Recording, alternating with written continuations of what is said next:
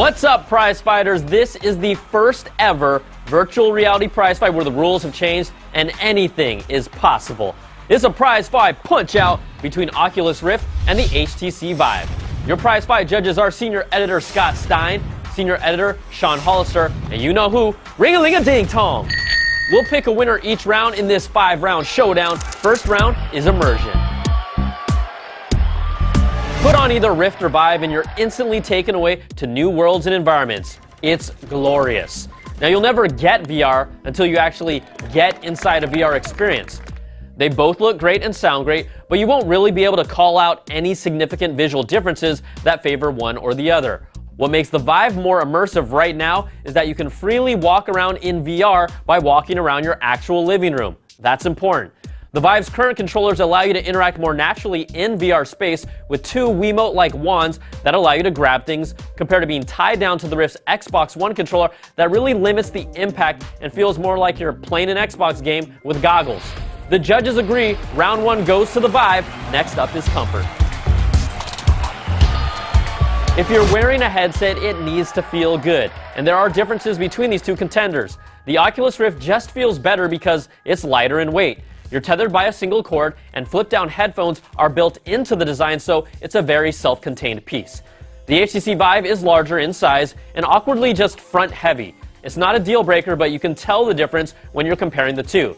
The Vive's 3-piece cable setup can also get more tangled, and then putting on separate headphones on top of the headset, plus battling those head straps means it just isn't as comfortable as the Rift. Oculus takes round two. Next round is interaction. This one's pretty much a no-brainer.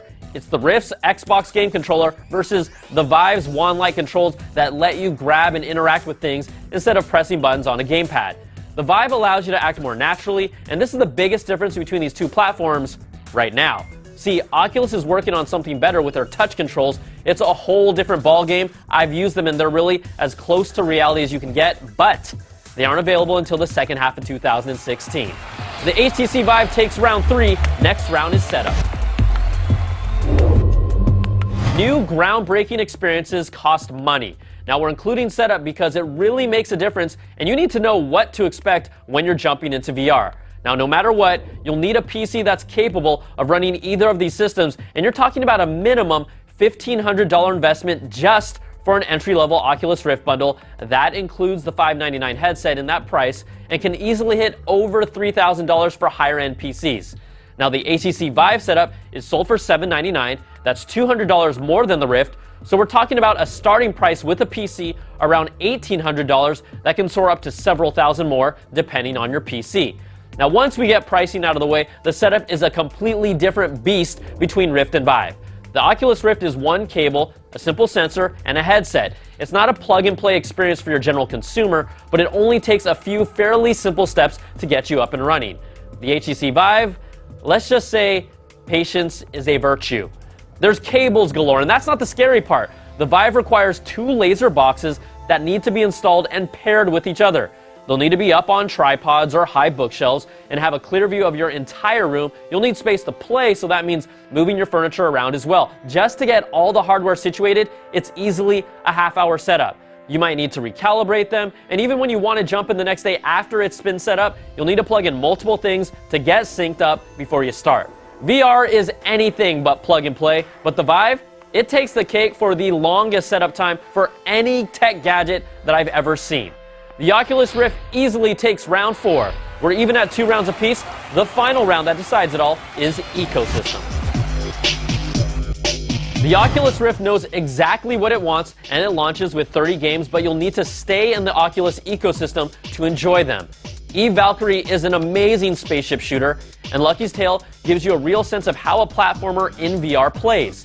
There's a way for the Rift to access Steam's VR library, but not all games are compatible, and it can be a pain to sort through what works and what doesn't. Now, the HTC Vive launched with 50 games and works directly with Steam, giving it a larger library of content and more open platform for developers. Some of the games are already on the PC, and there are some fun ones, but at times it feels more like tech demos and experiences and really not full-fledged games.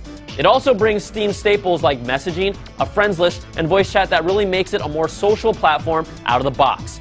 We know it's only going to get better for both sides, I personally prefer the Oculus library, but the judges agree that the Steam platform and its ecosystem gets the slight edge this time. So, in a back-and-forth prize fight, the HTC Vive ends up taking 3 of the 5 rounds and excels at 2 of the most important categories, immersion and interaction, making it your prize fight winner. But don't hold your breath, because that could easily change by the end of the year. Virtual reality is so fresh and new, and it's just scratching the surface, but it's hard for me to tell someone to go out and invest in a setup right now. Myself, I'll be waiting it out. Virtual reality is the future. It will be part of our future, and the future is now. I'm Brian Tong. Thanks for watching, and we'll catch you all next time for another prize fight.